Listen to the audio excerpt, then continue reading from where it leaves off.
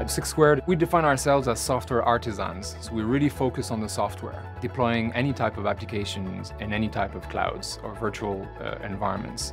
So we started with the cloud, then recently we started to miniaturize our software into what is now called edge or IoT devices. We're software people, so we need solution provider for the hardware part. The HP, OEM and IoT partnership gave us access to the edge line, product line, and that means that we have our single stack will actually work on all of the entire portfolio, which means we can go from a very small device that we'll embed in a smart city application all the way to more the EL4000 type solution that will provide us, big data analytics at the edge as well. So we're leveraging the full portfolio. The system is actually as reliable from a physical standpoint than the software we deploy on it. So it's a good match. From the moment you're starting to do edge or IoT applications, reliability is key for you, is key for your customers. You need to have a rock solid solution from the hardware point of view, but also the entire distribution needs to be super smooth.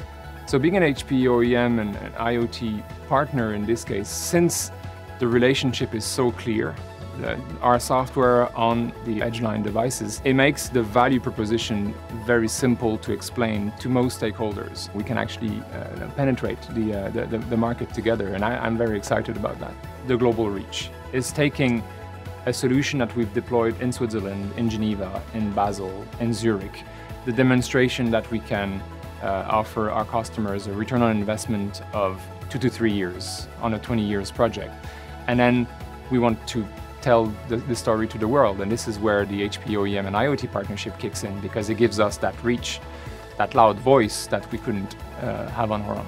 Applying edge and IoT solutions to today's world is very exciting. The possibilities are probably endless. Detection of noise pollution, natural language processing that could be done at the edge, monitoring air quality, correlating this with traffic. What is the effect of one on the other?